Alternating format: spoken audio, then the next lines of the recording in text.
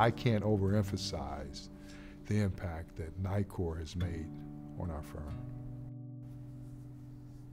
Traditionally in Southern Illinois, there are not many firms that are owned by minority, whether you're Latino, African American, or a woman-owned firm that does what I would say the non-traditional work.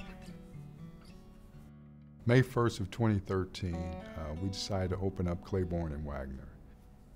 At the time, there were 3 women and 2 males. And I wanted to expand and create a different approach to build a very strong relationship that has created opportunities for us, and is also, I think, the interaction has helped you all create greater management within this process as well.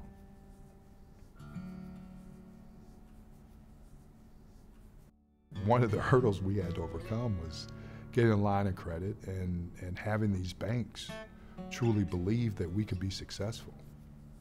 Nicor has allowed us to stabilize, pay off our line of credit, and as a result, we have made an impact by hiring additional people. The real issue is that talent doesn't come from one particular group of individuals. You have to have different experiences at the table with different points of view, different approaches, and different ideas. Being more conscious of a relationship and not taking that relationship for granted drives performance.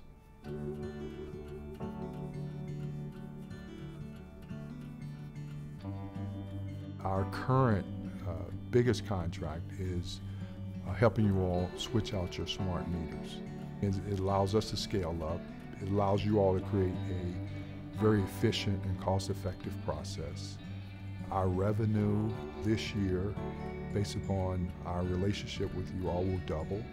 It has tremendously impacted our revenue side and stabilized us and caused us to grow internally.